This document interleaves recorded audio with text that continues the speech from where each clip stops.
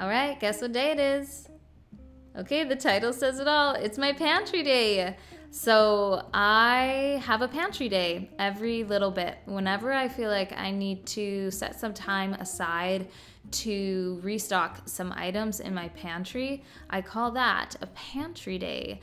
I have certain items in my pantry that are highly used and heavily benefit my cooking, mostly in the way of adding flavor or texture. So I'm going to show you guys a handful of things that I do, as well as maybe a little bit of a fail of something I'm trying out that someone recommended to me. That person shall be nameless, but they kind of put me on a cool path of some simple ways of making my own crackers, which I really want to get into because I have so much sourdough, and if I can make it myself, why wouldn't I? But I'm not doing any pantry restock here. What I'm actually doing the past little bit, what you've been seeing, is I'm putting together Edmund's baby food. I peeled some local apples, put some frozen vegetables, and I also have some frozen blueberries that I got from Costco into this pot. I'm going to steam them with some water, and while that is cooking in the background, we're gonna tackle some of these pantry essentials for me. So first off, I realized the ginger that I had been buying from the store had aspartame in it, which is why it tastes weird, and I'm pretty sure I have a kid that is sensitive to it. And I used to make pickled ginger all the time, and I don't remember why I stopped, but I was like, you gotta get back into it. I do my own pickles, might as well do my own pickled ginger again. I only have a little bit of ginger here. The next time I go to the store, I'm gonna get a bunch more ginger and make a large batch. But I'm just taking a spoon to peel off this peel, a knife to take out some of the heavier brown sections, and we're gonna start using my mandolin to create some nice thin slices.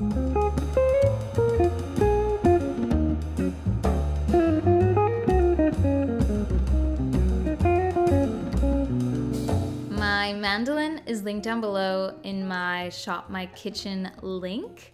I really enjoy this mandolin because I'm able to thinly slice items. There's actually a knob on the side that allows you to do thick or thin slices. There's even, I believe, some shredding options, which is beautiful. I enjoy this oh so much, and it's very affordable as well.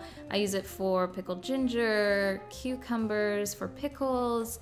You can do it for potatoes to make potato chips, or apples for apple chips.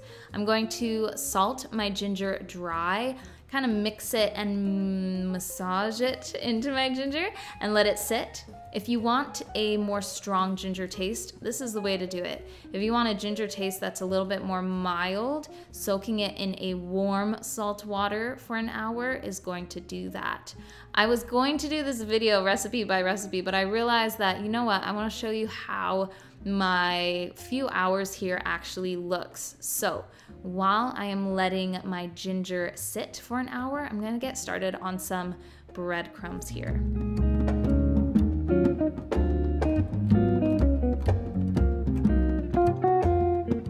This is a sourdough loaf from the day before. The bread got overproofed because, haha, I forgot to put my bread into the fridge, like my dough into the fridge. It got overproofed quite quickly, but I still baked it, and I was like, these are gonna be beautiful sourdough breadcrumbs. The tang and the flavor you get from a sourdough breadcrumb is unlike any other breadcrumb, I would say, maybe except for, I don't know if you've ever done this, but when I was very gluten-free, I used to make potato crumbs and crusted my fish, my chicken, and so many more other things in, and that's a great option if you're gluten-free.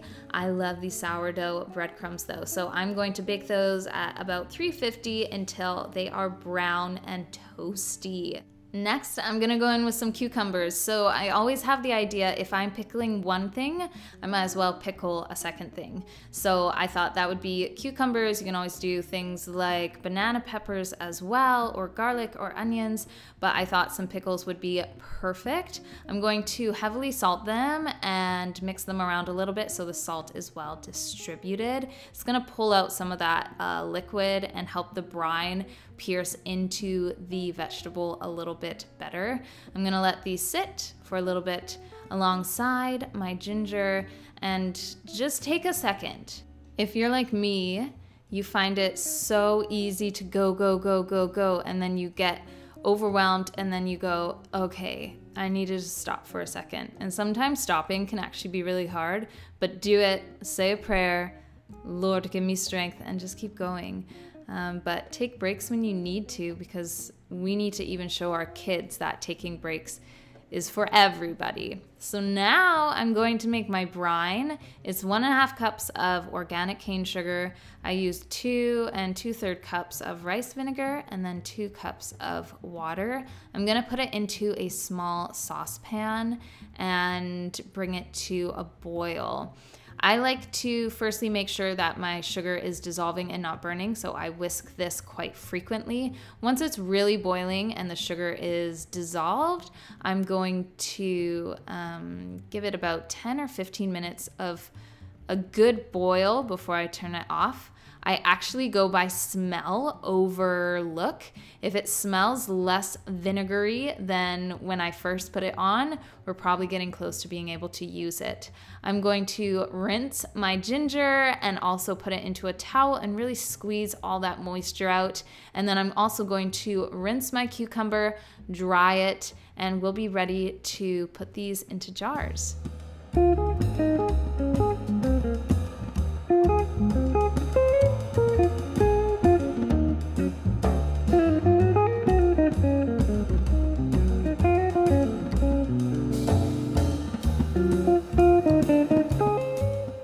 I was very close to juicing this ginger, but when I realized how little I had, it would go further if I were to pickle it.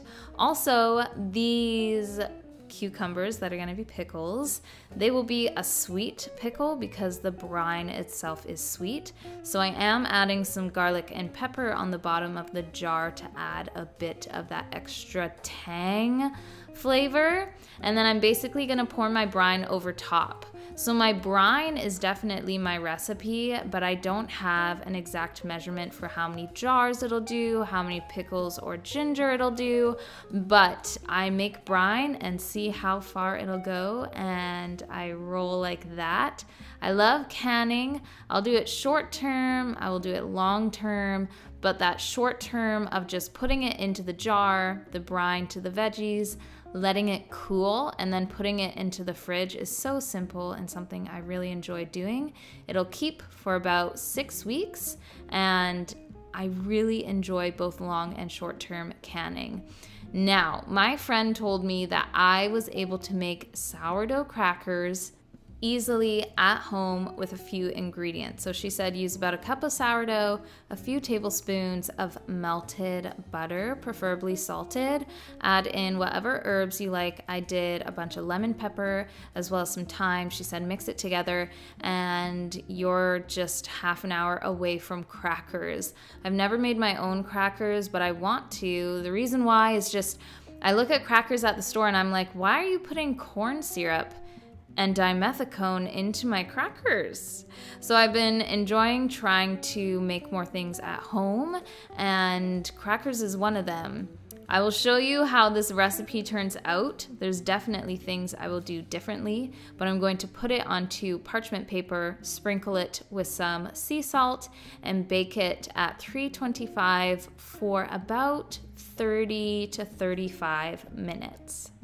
I'm gonna show you guys what they look like in a little bit, but while those are baking, we're gonna move on to our breadcrumbs. So a couple things. The first thing is that you want your bread to be totally cool before you start blending it, so you get breadcrumbs and not like bread mush, because if it's still warm, it's gonna be steamy and letting off moisture, and it won't be as crummy. Also, you don't have to use a sourdough that just didn't turn out. You can use any type of bread as long as you well toast it in the oven. So I put it through my Vitamix on a pulsing speed. I pour it out, and then I take kind of the bigger chunks that are hanging out on top, put it back in the Vitamix with some more pieces, and then do that all over again. And I pretty much just keep doing that until I have full-on breadcrumbs. This takes a little bit, especially because this batch of sourdough was quite crispy. And if you're curious what I use my breadcrumbs for, it is a variety of things. I'm able to create crispy chicken, crispy fish, like crusted, you know what I mean? And I'm also able to put this into some meat dishes, sometimes hamburgers, sometimes meatballs. They are just very, very handy to have around. I do put them into a container without any salt or flavorings. I'm able to add those things the day that I'm actually making the food that needs these breadcrumbs.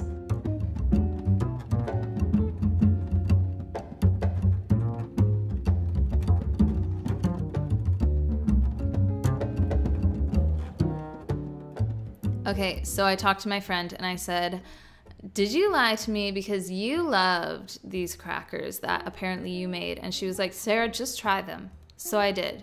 And they taste awesome. I think I ate almost all of them in this one stand here.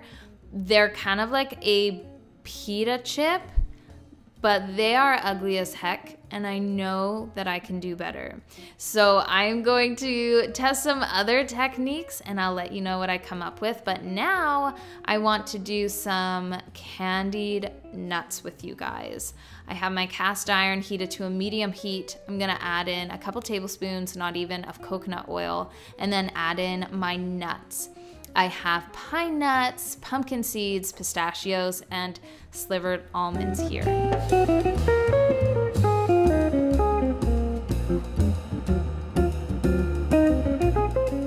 So I realize candied nuts sound kind of random, but I love these on a salad. So you're gonna add in your coconut oil, your nuts. You're gonna toast them for a few minutes. You'll be able to really smell that toastiness. Add in about a 1/4 cup of any sweetness you like. I'm using organic brown sugar. You can use raw coconut sugar. You can use honey or maple syrup. You're gonna stir it for a couple more minutes, turn off that heat, and keep on stirring. It's gonna create kind of a crumbly glaze. If you are using brown sugar, it's gonna create more of a syrup. If you're using honey or maple syrup, you're gonna put it on parchment paper, let them really cool, and these are delicious on salads, okay? Once my pickles and ginger are fully cooled, I'm going to put a lid on top. These are the cutest and the best lids for your mason jars. They come in different colors, different sizes, and again, that's linked in my shop kitchen link below. And they're ready to go hang out in the fridge. They will last up to a month. I have had them last longer, but I would give them about a month, not like it lasts that long in my kitchen. And then when the nuts are fully cooled, I'm also going to put them into a container and just store them in my pantry at room temperature. And now I get to tidy up my kitchen. Thank you for being here. Thanks for all the support as well, you guys. Having you back and interested in what I have to share and do is extremely humbling, and my heart is just bursting at your guys' comments and thoughts and reactions. So I'm very thankful for you. Thank you so much for being here, and I will see you in my next video. Bye.